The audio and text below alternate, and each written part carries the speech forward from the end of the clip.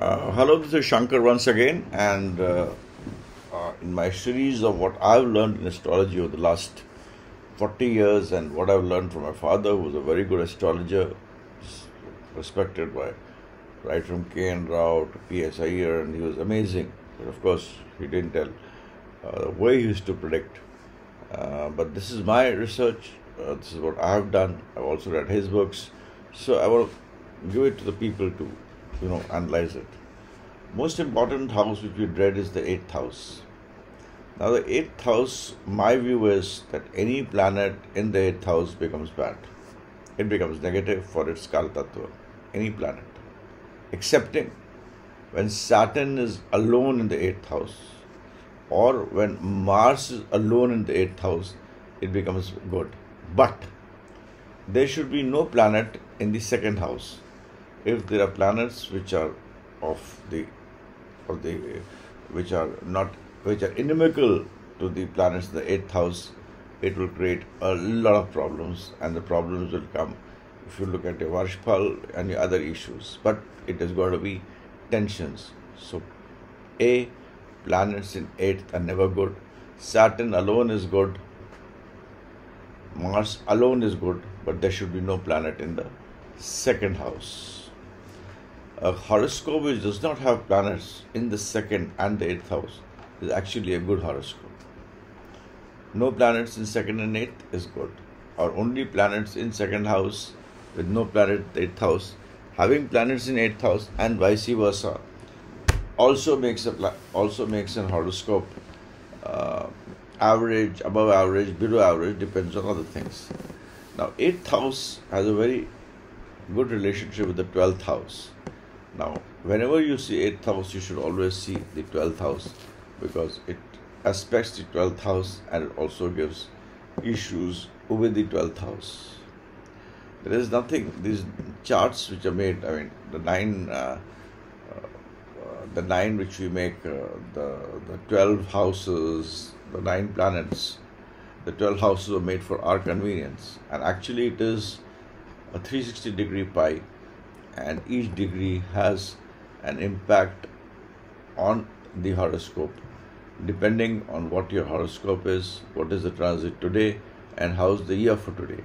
So that is important, and you should always see horoscopes in that way. But that will only come when you do a lot of work, research, and writing.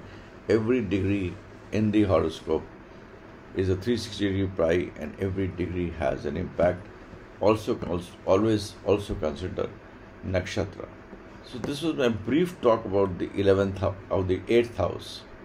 Now also I've seen that in 8th house, when it impacts the 12th house, it will only impact the 12th house if there is a friendly planet in the 11th house. If there's a friendly planet in the 11th house, it will let it go. It will join with us and then create problems with the 12th house.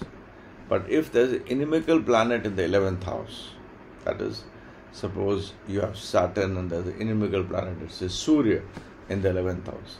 This Surya will not let Saturn go ahead and impact the 12th house.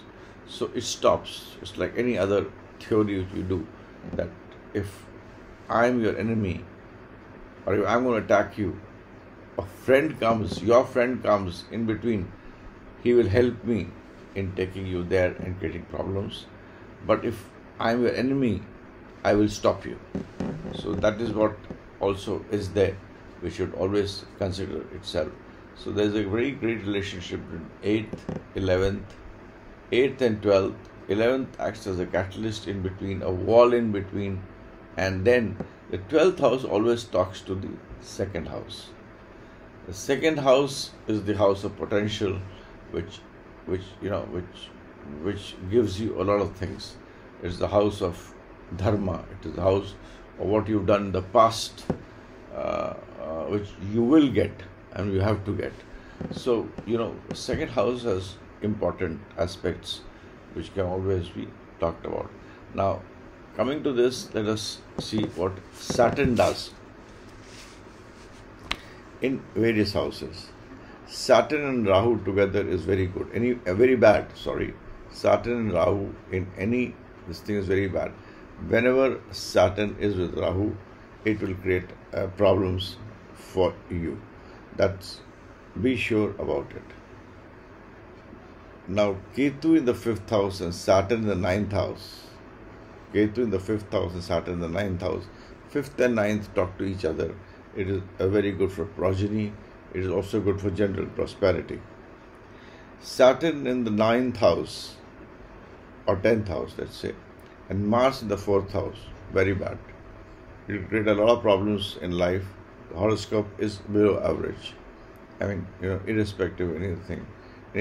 Here I'm talking about houses only. That's very important.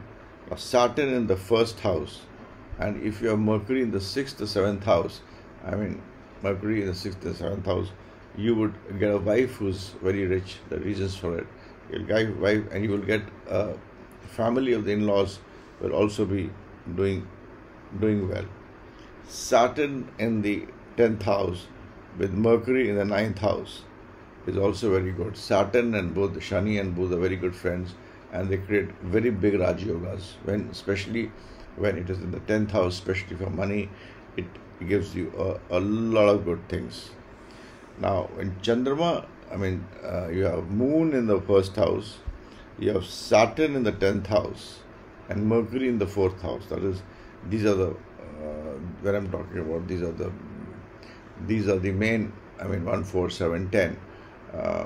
जिसे कहते हैं कि the quadrants which we call.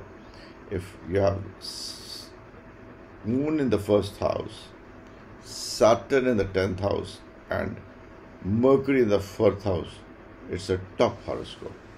It's a horoscope which will give you a lot of money. So you have to see how the planets interact with each other.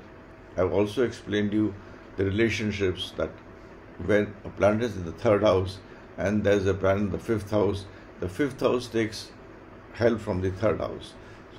And then it looks at the 9th house. So if there are inimical planets in the 3rd and 5th house, it will create problems for your bhagya, which is important, which is 9th house. So in my next this thing I will talk about maybe 9th house and how to look at the 9th house. So that is very critical. You should always understand Saturn and Mercury together are always good, because they have the same this thing. Saturn is a very important planet, and I leave it with a thought. Saturn is like a snake. One part of it is Rahu and one part of it is Ketu. So Saturn actually represents Rahu, Ketu, which is in a line, which is the straight line. So when you analyze Saturn, you have to always analyze the two karmic planets, Rahu and Ketu. And so is it is when you analyze Rahu and Ketu together, they become Venus. The 2nd house is the house where both the karmic planets sit. The Rahu and Ketu, both the karmic planets, sit in the 2nd house to give you Venus. The world is running after Venus. This I will touch in my next horoscope. So just coming to my mind. The video is already 8 minutes, and I don't think that is the span which anybody has. Test what I have told you and give me your comments.